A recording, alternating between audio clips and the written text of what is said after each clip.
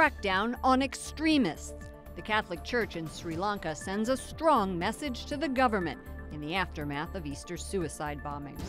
Synagogue shooting. One person is killed, 3 others injured during a rampage at Congregation Shabbat of Poway in California. How the White House is responding. Annual report. A bipartisan watchdog group highlights the most egregious violators of religious freedom. We're on Capitol Hill. And a helping hand. How Pope Francis is reaching out to migrants in Mexico. On EWTN News Nightly for Monday, April 29th, 2019.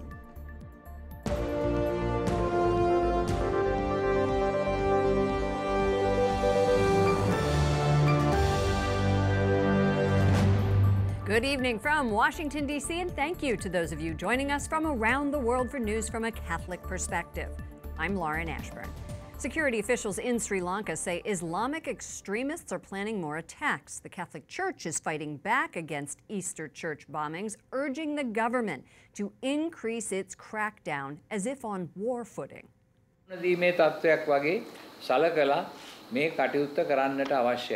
Cardinal Malcolm Ranjith is the Archbishop of Colombo and said he is not satisfied with how the government has conducted its investigation so far. Churches across the island nation remain closed for fear of more attacks. ISIS has claimed responsibility for those Easter attacks, which killed more than 250 people and injured more than 500.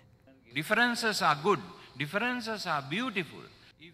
Cardinal Ranjith celebrated Sunday Mass in a small chapel at his residence. Catholics in Sri Lanka watched in their homes via a televised broadcast. Sri Lanka is a majority Buddhist country but has significant Hindu and Muslim populations. 7% are Christian. Most of those are Catholic. As a Southern California community is saying goodbye to the victim of a shooting Saturday at a synagogue, the FBI says it received a tip just 5 minutes ahead of the attack. But it was too late to identify the suspect. It happened on the last day of Passover, one of Judaism's holiest days of the year. We believe in God. We believe God is good. And if God picked Lori Kay, then he did this for a reason, and the reason is good because we believe God is good. Police say a 19-year-old man opened fire at Shabbat of Poway in Southern California Saturday as 100 people were worshiping. The attack killed this woman, Lori Kay, and injured 3 others, including Rabbi Yishol Goldstein. Happened before the gun jammed. The suspect in the attack is being held without bail. The shooting happened on the 6-month anniversary of a mass shooting at the Tree of Life synagogue in Pittsburgh. President Trump says the evil of anti-Semitism must be defeated. He sent condolences to the synagogue's rabbi over the weekend, and today the White House says the president will use the bully pulpit to call out hate. But some lawmakers say the president is part of the problem. White House correspondent Mark Irons reports. Good evening, Mark. Good evening, Lauren. This latest violence in California was an attack on Jews, but a week ago it was Christians in Sri Lanka, and before that, Muslims in New Zealand. The question tonight, what can the White House do to keep houses of worship safe? Following the synagogue attack in California, the president pledged the nation will stand in solidarity with the Jewish community. We forcefully condemn the evil of anti-Semitism and hate, which must be defeated. The unthinkable, the unfathomable, where I faced death face to face. Rabbi Cyril Goldstein, injured in the shooting, says he was comforted by a call President Trump made to him on Sunday. The president adding on Twitter, "I extended my warmest condolences to him and all affected by the shooting in California. What a great guy. He had at least one finger blown off, and all he wanted to do is help others. Very special." The synagogue outside San Diego, the latest target in a string of deadly attacks inside houses of worship across the globe. Muslims, Christians, and Jews among the casualties. U.S. Catholic bishops condemning the hatred, stating it has no place in faith, writing, "It is a contradiction, a perverting of their teachings to believe that Christianity, Judaism, or Islam would condone such violence. Unfortunately, both in the past and today, too many preach such hatred in the name of God. This cannot be abided. It must end." Today, the White House said hatred will not be tolerated under President Trump. I think one of the most important things we can do is use the bully pulpit of the president and call out this hatred by name. But some lawmakers are questioning just how well the president is doing that. Why do these people feel they have license now to attack synagogues, to attack Sikh temples, to attack churches across the United States? This has really been fomented because of the rhetoric that we're hearing from the White House. The president has faced ongoing criticism since 2017 for comments he made defending some people at a white nationalist rally in Charlottesville, Virginia. And the president's political opponents won't forget it. Former Vice President Joe Biden made President Trump's response to Charlottesville a key focus of his own presidential campaign launch video. Lauren. And is getting attacked by the president for it. White House correspondent Mark Irons, thank you, Mark. Religious oppression around the world is on the rise. That's according to a new report released today by an independent bipartisan commission. Their findings show an enormous increase in repression of people of faith, including Christians. Correspondent Wyatt Goolsbee joins us from Capitol Hill, where the commission unveiled the report this morning. Good evening, Wyatt. Good evening, Lauren. Think about it this way. The vast majority of the world, more than 75%, live in countries where there is some form of religious oppression, and it's not getting any better. So today, the U.S. Commission on International Religious Freedom, also called USCIRF, called out some of the worst violators of religious freedom. One country commissioners say is in a category all by itself, China. Religious freedom advocates vow not to forget the plight of minority groups, like Uyghur Muslims, forced into, quote, re-education camps by the Chinese government. And the situation is getting worse. Commissioners with USCIRF spoke about some of the biggest religious freedom issues while meeting on Capitol Hill. Our Lauren Ashburn moderated the discussion and posed questions about China and the Easter Sunday bombings in Sri Lanka. Where we saw a glaring need was houses of worship, as they have now become targets of terrorists. The commission recommends the State Department add 5 terrorist organizations as entities of particular concern: ISIS, the Taliban in Afghanistan, al-Shabaab in Somalia, the Houthis in Yemen, and Hayat Tahrir al-Sham in Syria. In addition, they recommend the State Department add 6 more countries to their list of countries of particular concern: the Central African Republic, Nigeria, Russia, Syria, Uzbekistan, and Vietnam. Christina Arriaga, the vice chair of USCIRF, tells me Christians are often targeted by both terrorists and governments. Many religious groups believe that we're born with human dignity, and that becomes a type of idea that is threatening to governments that want to regulate everything that an individual does. One potential solution? An online victims database that is launching soon. It will allow users to read about individuals who have gone to prison for practicing their faith. On many occasions, we've gotten them out. We've gotten 3 out in the last 8 months.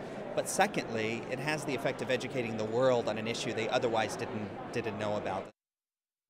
USCIRF is also making recommendations to the Trump administration, like appointing a special advisor to the president on international religious freedom within the National Security Council staff. In addition, they've also recommended sanctions, using sanctions against individuals and agencies, including denying them visas. Lauren? Correspondent Wyatt Goolsbee reporting today from Capitol Hill. Thank you, Wyatt. The U.S. Secretary of State Mike Pompeo says the Obama administration should have done more to stop Russian interference in the 2016 presidential election. Yeah, sure. Of course. The Russians interfered. It happened in the run-up to the election in 2016. Of course. They should have done everything they could to prevent it. I don't want to go back and revisit and critique. We have the mission now to make sure this doesn't happen in 2020. Pompeo spoke this morning to The Hill's editor-in-chief and frequent News Nightly guest, Bob Cusack.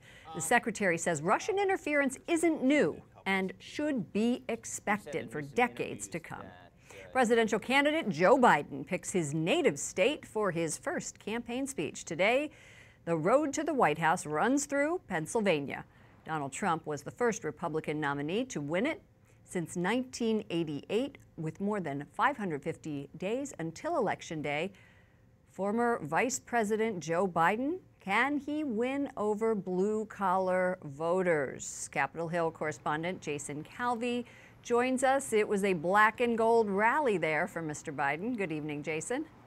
Good evening, Lauren. Pennsylvania is key for Democrats' hopes to retake the White House.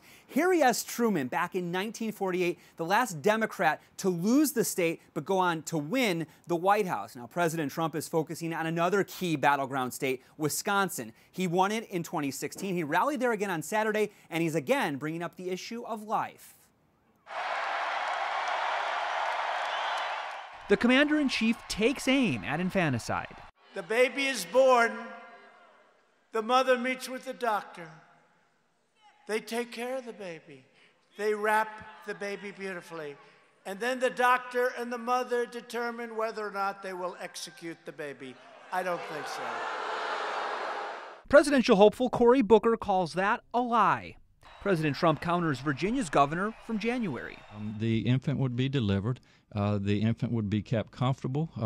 The infant would be resuscitated if that's what the mother and the family desired. And then a discussion would ensue between the physicians and the mother. Joe Biden once criticized Roe v. Wade. In 1974, he told the Washingtonian magazine, "I don't like the Supreme Court decision on abortion. I think it went too far. I don't think that a woman has the sole right to say what should happen to her body." He did vote in 1995 and 2003 to ban partial birth abortion. But National Right to Life says Biden never voted with them again. In a 2007 debate, he said he strongly supports Roe v. Wade. And on the 2012 VP debate stage, Joe Biden faced Paul Ryan. Life begins at conception. That's the church's judgment. I accept it in my personal life. But I refuse to impose it on equally devout Christians and Muslims and Jews, and I just refuse to impose that on others. I don't see how a person can separate their public life from their private life or from their faith. President Trump brought up infanticide in Green Bay. Wisconsin's Democratic governor, Tony Evers, vows to veto the Born Alive Abortion Survivors Protection Act. Evers says babies are already protected. Now, supporters of the bill argue it is needed. It would force doctors to treat babies who survive an attempted abortion. Lauren? Capitol Hill correspondent Jason Calvi. Thank you, Jason. The leader of ISIS appears in a video for the first time in 5 years. Abu Bakr al-Baghdadi acknowledged the group's defeat in Syria but vows a long battle ahead. In the video, he discussed the Easter bombings in Sri Lanka. With a $25 million bounty on his head, al-Baghdadi is the world's most wanted man. Despite numerous claims about his death in recent years, his whereabouts remain a mystery. The Greek Orthodox community around the world celebrated Easter yesterday. In Jerusalem, a large crowd marked the resurrection of Jesus. The Greek Orthodox patriarch led a colorful procession through the streets. In Russia, President Vladimir Putin attended midnight mass at Moscow's Christ the Savior Cathedral. The date of Greek Orthodox Easter traditionally differs from Western Christianity, as it is based on a different calendar. Pope Francis appeals for the evacuation of women, children, and sick migrants trapped in Libya. Vi invito a unirvi alla mia preghiera per I profughi. Yesterday, the Holy Father asked the faithful to join him in praying for the refugees who are being held in detention centers and are trapped between warring factions. The Pope has previously referred to the condition of migrants in Libyan detention centers, particularly those who are sent back after trying to reach Europe by boat. And Pope Francis has donated $500,000 to help migrants in Mexico. In a statement, the Vatican said media coverage of this emergency has been decreasing, and as a result, aid to migrants by the government and private individuals has also decreased. Our Rome Bureau Chief, Alan Holdren, has more from Rome. Lauren, this money will go to local projects that provide food, lodging, and basic necessities. The funds come from the Peters Pence collections. That's financial support offered by the faithful to the Holy Father to donate as he sees fit. The donations will be distributed among 27 different projects promoted by 16 Mexican dioceses and religious congregations. Pope Francis has defended migrants from the beginning of his pontificate, and he's asked governments to balance justice with mercy. So this donation is a clear sign that migrants continue to be a priority for him. According to a Vatican statement, migrants are men, women, and often young children who are fleeing poverty and violence and hoping for a better future in the United States. Just recently, on Good Friday, the Holy Father said migrants find closed doors because of fear and hearts hardened by, quote, political calculations. In the past, the Holy Father has donated to other causes. Earlier this month, he gave a little more than $100,000 to victims of flooding in Iran. And in March, he donated money to Mozambique, Zimbabwe, and Malawi, also impacted by flooding after a cyclone. In Rome, Alan Holdren, EWTN News Nightly. Coming up, a new home for a Catholic immigration center along the U.S.-Mexico border.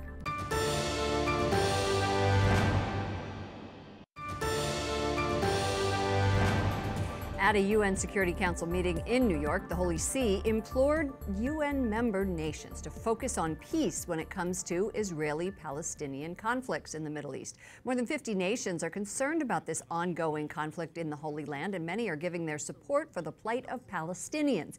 Concerns were raised about Jewish settlers who have moved into the West Bank, an area which, since 1979, the UN has recognized as belonging to the Palestinians. These settlements are seen as a huge obstacle for peace and are considered illegal under international law. There are now nearly 450,000 Jewish settlers in the West Bank, and we welcome Sabrina Farisi, our UN correspondent, to the broadcast. She joins us from the UN. Welcome, Sabrina. Tell us what the Holy See mission said about these matters of settlers in Jerusalem. Monsignor Griza, the deputy of the Holy See Mission, spoke about the bleak situation in Palestinian areas. He said that many people have paid the price of violence, that dialogue must continue. But what was very interesting is that he said the increasingly fragmented Palestinian land will, with the passing of time, only make the two-state solution more difficult to realize. This was a direct reference to settlers in the West Bank, an area which, as you know, was supposed to be set aside for Palestinians. The Vatican backs a two-state solution to the Israeli-Palestinian conflict, and anything that jeopardizes that is problematic. So how did both Israel and Palestine respond to this? When the Israeli and Palestinian ambassador spoke about the settler situation, they had completely different perspectives. The Israeli ambassador defended his people's right to the land. He said it was found in the Bible. He also said that their right to the West Bank came from history, that King David and King Solomon lived there, their first two temples were there. He called the West Bank area Judea. Now, the Palestinian ambassador was appalled. He said that the settlers were a complete disregard for Palestinian rights. He said they were a violation of international law. And he said that the UN is constantly calling for an end to the settlements and that these words need to be followed by action. Well, then he must not have been very pleased about how member nations viewed U.S. support for Israel. How did that play out? Well, most UN member nations disagree with unquestioned support, the U.S. support for Israel. This support seems to have emboldened Israel to build more settlements. In fact, Prime Minister Netanyahu said 1 week before his April 9th election that he would annex the settlements to the State of Israel. Now, most member nations are very supportive and sympathetic of the plight of the Palestinian people. They want a two-state solution, and they want peace. Sabrina Farisi reporting from the United Nations in New York City. Thank you, Sabrina. Thank you, Lauren. McAllen, Texas officials approve a new downtown location for a Catholic Immigration Relief Center. The Respite Center of Catholic Charities of the Rio Grande Valley was ordered by the city in February to leave this location in a residential neighborhood. Neighbors had complained about the constant traffic and strangers wandering the streets. Overseen by Sister Norma Pimentel, this respite center has helped an estimated 150,000 migrants since 2014. Up next, a satanic group says it has been given IRS status as a church. We have analysis. And the Pope's message for hairstylists.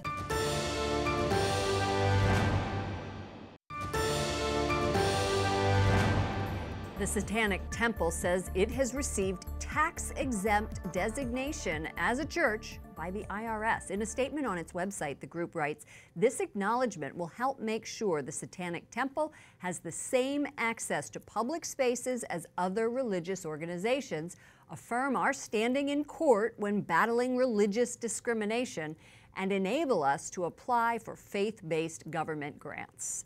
Joining me now is Robert Warren, Research Associate at the Bush School of Business at the Catholic University of America and a retired IRS criminal investigator. Robert, we couldn't think of a more perfect person to be talking to us about this. So, is the Santanic Temple a church? The IRS hasn't confirmed it, but in your opinion, was this the right call? No, it was not the right call for several reasons. First, if you go to the website for the Santanic Temple, which I don't, I mean, you go there with your eyes wide open. Absolutely. Yeah. It says right there that they are a non-theistic organization, that they're atheists, and they don't promote a belief in Satan itself. So why call it the Santanic Temple? Well, they get plenty of benefits from it. If you're a church, you get what's called financial anonymity from the IRS and the public. So now the Santanic Temple can raise money, spend money, and accrue assets without having to report it to the government on what's called a Form 990. This could be very troubling to the faithful who could be concerned that this implies that satanic ministers hold the same weight as those of more traditional faiths. Your thought? Oh, they're absolutely right. And for example, let's say a minister from the Santanic Temple wants to say a prayer in front of Congress at the beginning of the day. At the House of Representatives? Sure. Exactly. There's no reason to say they can't do it now. What about if one of their ministers, quote unquote, wants to be a chaplain in the military and receive military pay and government benefits? It's hard to say they can't. Are we going to allow these ministers to say prayers with troops before they go into battle? It's hard to say they can't or won't. Well, why would they say a prayer if they're atheist? Well, this is the crux of this problem. Exactly. And so I just don't understand how they can be a church. But given your decades of work there, Robert Warren, there's a clear distinction between churches and other religious organizations. Tell me some of the characteristics that help define a church for the IRS. Sure. What you have to remember is that in the voluminous tax code, there is no definition of what a church is. Instead, the IRS tries to rely on 14 different criteria, which comes through administrative guidance and court decisions. For example, do you have ordained ministers? Do you hold regular worship services? Do you have scriptures? Do you have dogma? Do you have Sunday school? These things of that nature, none of which the Santanic Temple does. Okay. I'm still baffled. We're going to keep going here. Sure. I want to look at some of the numbers of the applications receiving IRS approval for tax-exempt status in 2017. There were more than 85,000 total applications by religious, charitable, and similar organizations. More than 79,000 of those were approved. Thousands were placed in this other category, and only 42 were disapproved. If you are one of those 42, or even if you're just you or me, and you don't like who was approved, can you do anything to change it? Who can change what the IRS says? I know there are two things true in life, death and taxes, so I'm not very convinced that we're going to be able to change them. Sure. The first thing you have to remember is every tax-exempt organization, including churches who want tax-exempt status, files a Form 1023 with the IRS, and those are public documents. And then the IRS will send what's called a determination letter to the groups, which is also a public document. So if the faithful is so inclined, they can write the IRS to get those documents. Meaning I can say, absolutely, dear IRS, give me their 1023. Exactly. And you can review it for yourself, the 1023 and the determination letter. And if you think it was wrongly decided, you can write the Commissioner of Internal Revenue, who, by the way, used to serve on the Board of Directors of a Carmelite high school, and ask them to reconsider. What the IRS giveth, the IRS can take it away. Oh, wow. Well, you know that as an IRS investigator, I'm sure. Robert Warren, thank you so much for your analysis. Thank you. Research Associate at the Bush School of Business at the Catholic University of America. Finally, tonight, Pope Francis offers some career advice to hairdressers. Ad esercitare la vostra professione con stile cristiano. The Holy Father encouraged a group of 230 Italian hairstylists to practice their profession in a Christian style. He told them to treat their clients politely and to avoid gossip. I would add there to listen to your clients when they say don't take 2 inches off. Only take a ½ inch. Got it? Okay. We're on the same page here. For all of us here at EWTN News Nightly, to all of you around the world, thank you for watching. I'm Lauren Ashburn. Let's keep in touch online. Follow me at Lauren Ashburn on Twitter and Lauren Ashburn EWTN on Facebook. Good night, and God bless you.